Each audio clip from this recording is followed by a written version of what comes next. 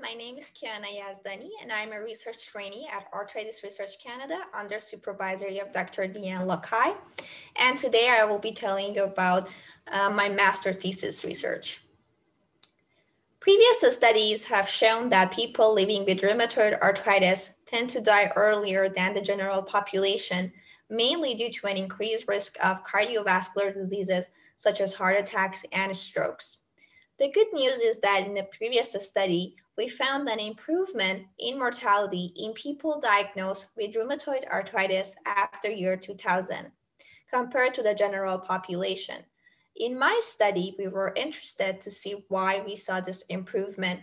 We thought that this improvement in mortality could be due to improvement in occurrence of heart diseases in rheumatoid arthritis, since they are the main cause of premature death. Our objectives were specifically to look at heart attacks and strokes and assess if there was any change in occurrence of these two conditions over the first 10 years of disease in people diagnosed with rheumatoid arthritis in more recent years compared to the general population.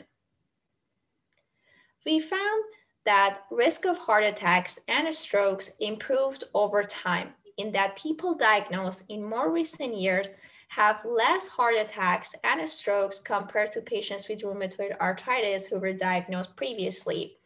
For heart attacks, the improvement was the same in people with rheumatoid arthritis as in the general population, such that people diagnosed with rheumatoid arthritis in 2004 still experienced a higher risk of heart attack than the general population, whereas the risk of strokes improved to a greater extent in people with rheumatoid arthritis diagnosed after year 99 than in the general population.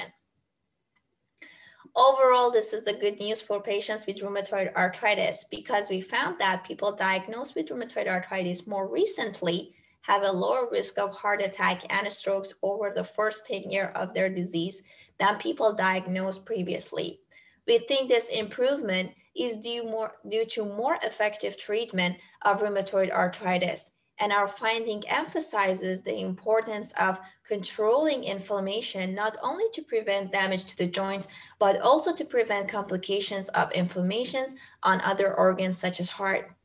It is also important for patients to know their risk factor, their risk of heart attacks still remain higher than the general population. Therefore, they need to pay attention to their heart health. It's important that they discuss with their doctor whether they have risk factors for heart diseases such as diabetes, higher lipid, higher blood pressure, higher than recommended weight, and smoking.